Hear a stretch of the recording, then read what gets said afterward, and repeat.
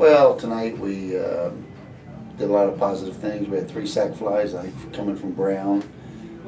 We haven't been putting, RBIs, scoring them from third base with less than 2 outs very well this year, and we did it 3 times a night from him on 3 sack flies, and then we got the big hits in the first inning. It's just, and we got out early. We didn't fall behind. We've been scoring 1 run, but we've been falling behind early in the ball game, and then it's tough to catch up. We don't have a lot of power, and tonight Butler did a very good job pitching. Segovia, good first inning, rough second inning, and DeFelice comes in, throws 1 pitch, gets a save, and hello, we win a game.